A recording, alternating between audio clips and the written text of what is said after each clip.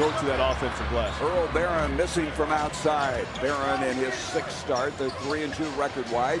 Brandon Roy, long three. And Roy is able to nail it now. He's a player for being aggressive and taking the ball to the hole.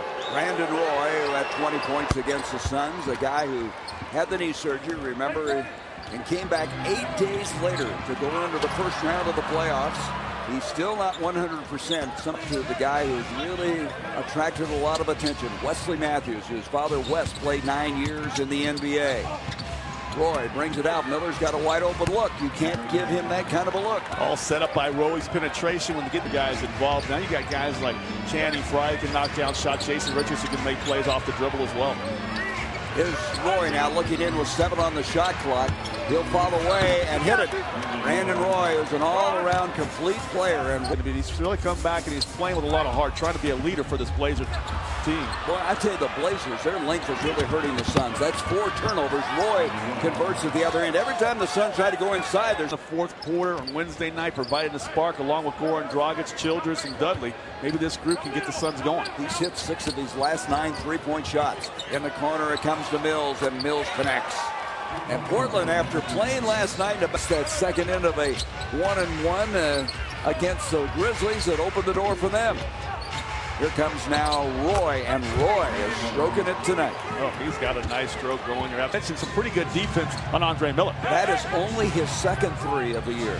He had taken 9 previously, 1 of 9. Roy comes back, and Roy is feeling it tonight. I mean, he's 5 of 8, has 12 points. Well, they were starting to lose touch with these Blazers a little bit.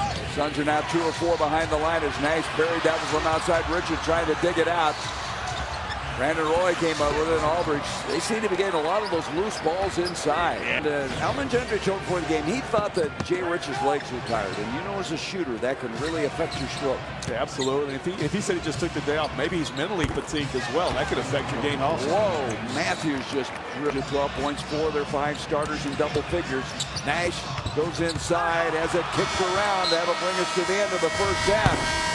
And the Sun team and rebounded. I mean, he's done some things very well. That ball off of Aldridge, saved by Matthews. 6 on the shot clock.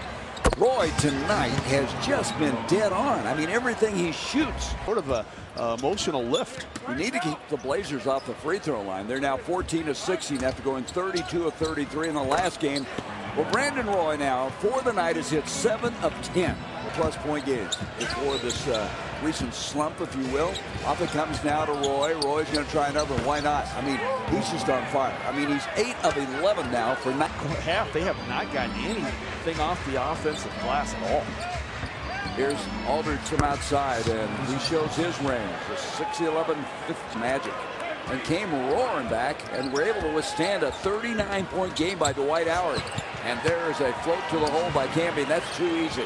Guys dishing open shots from 3-point and 2-point range. And they let a team come into your own floor and shoot 6 with knee surgery. He's still battling that knee. He was out 3 games this year because of it.